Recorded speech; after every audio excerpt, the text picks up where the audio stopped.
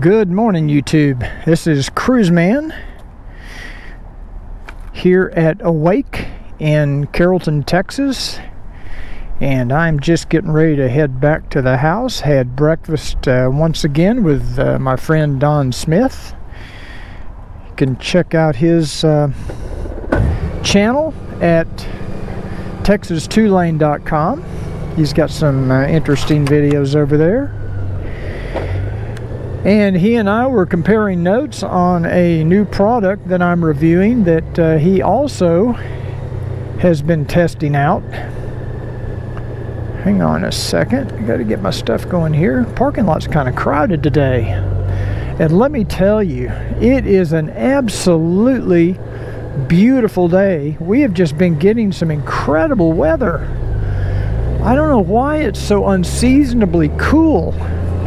After all the heat we were having, we had a cool front move in a couple of days ago, and right now it is 73 degrees. It was actually 67 degrees this morning when I left the house to come meet Don, and it is just really amazing weather. No wind, just beautiful.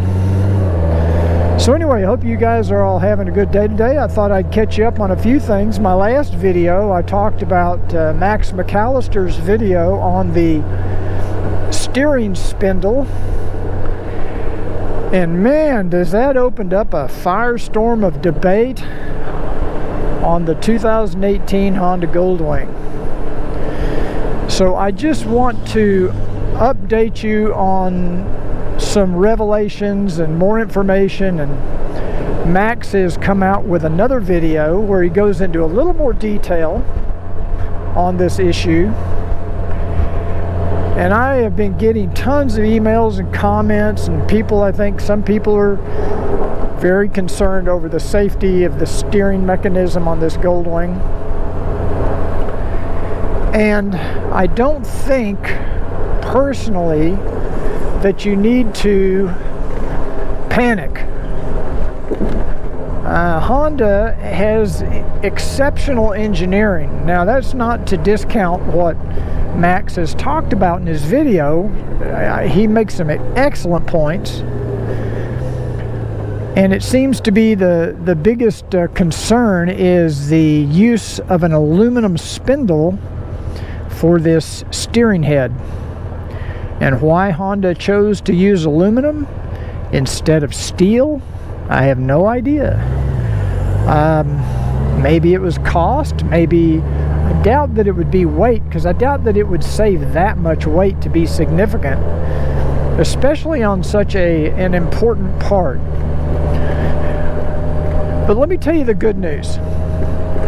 And I understand Max talked about, you know, when you get on the motorcycle, you lift with the handlebars and you can cause this flexing motion.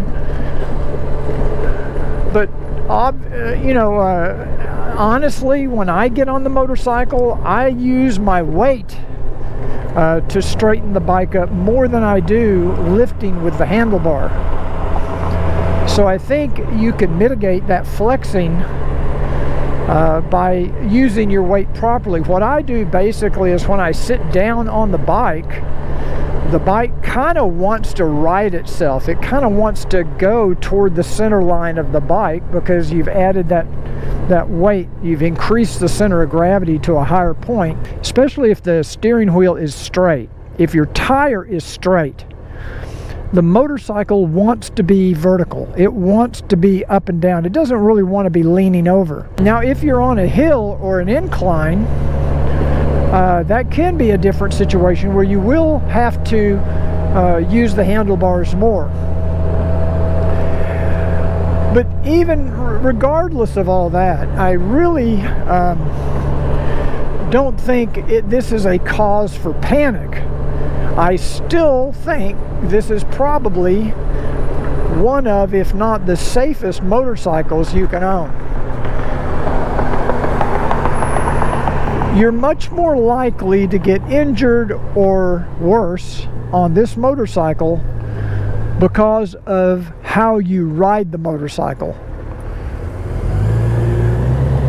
I wouldn't worry too much about the steering spindle. It's something that you should be aware of, and it's something that you can certainly deal with if the opportunity arises. And obviously, if you have any play in your handlebars, you need to get that checked immediately. I have one gentleman who watched my last video, and he noticed some play in his handlebars, and he immediately took it to the dealer, and he claimed that it basically failed the test, and he's having to wait to have it repaired. And that video, you know, that could have saved him either a lot of money or possible even worse. So fortunately, he watched that video and got some good information out of it. So do I think Honda needs to do more? Yes, I think Honda should probably maybe even issue a recall, or at least inform everybody better of what's going on. Now, I should also emphasize, and I didn't do this in my last video, I should also emphasize that this service bulletin and this issue is only for the 2018 model Goldwing. Apparently, Honda revised the torque specifications at the factory on the 2019s and later. Now, that doesn't mean that the later models don't still have this aluminum spindle and could potentially fail over time. I'm sure that could happen. Or like Max said, if you drop your bike and the handlebars get a significant impact, it might be something to be concerned about. But all of this is anecdotal at this point. There's no real scientific testing yet to know about this, and I'm sure Honda now is aware of it. I think a bigger concern for me is that with 26,000 plus subscribers on YouTube, why by now I don't have a contact at Honda to discuss these things with? We're just kind of left to talk about these things with no real information from Honda. I'm really surprised that somebody in Honda's media department or social media department hasn't reached out to us to kind of get ahead of these things, but they haven't. And I think some of you think I have a contact at Honda that I can reach out to, but I don't. So until that day happens, I'm just kind of left like you are, you know, to figure this stuff out on our own. I do like the idea that Max has of them producing a stainless steel spindle. I don't know if I would go in and replace the spindle if I weren't experiencing any issues, but I do like the idea that should the opportunity present itself where you're having your steering worked on anyway, perhaps replacing it with the stainless steel spindle would be a good thing to do.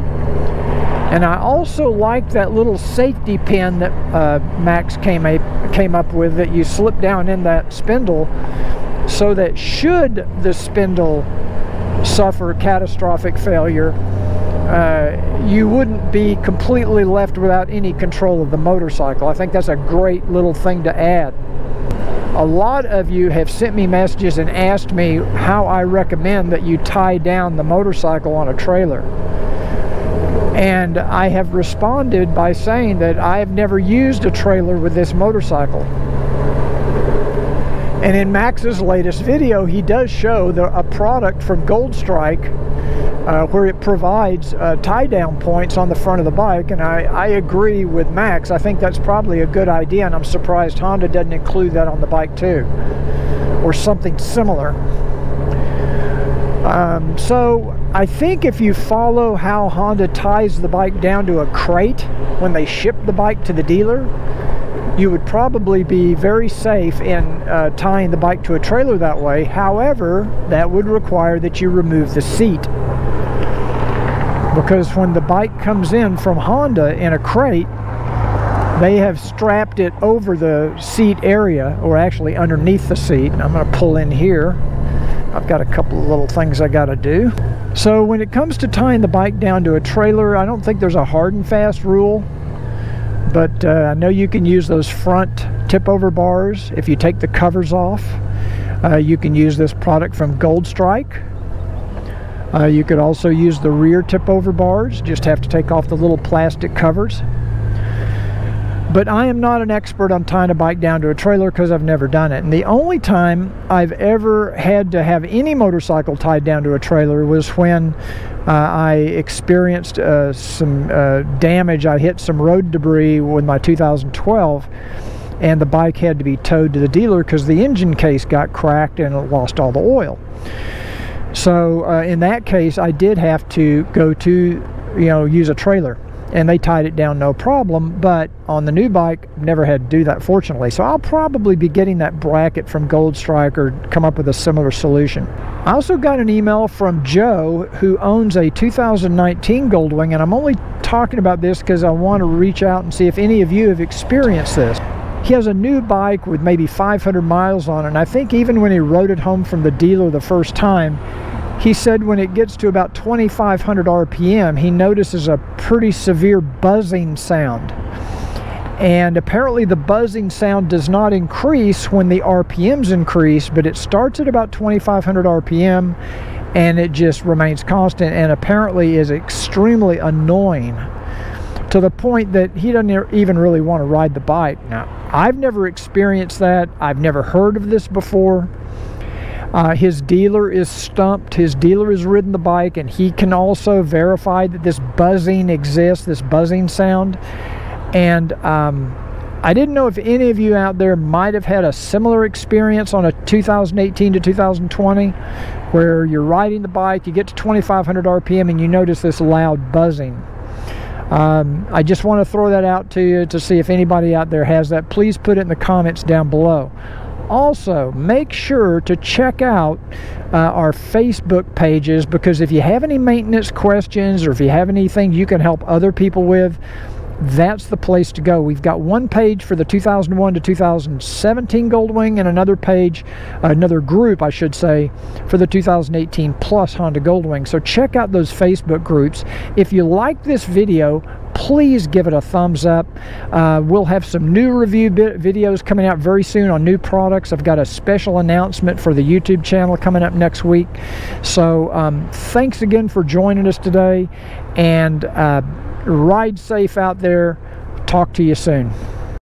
If you enjoyed this video, please take a second to give it a thumbs up. And don't forget to click the subscribe button and that little bell icon so YouTube will notify you of new videos when they become available.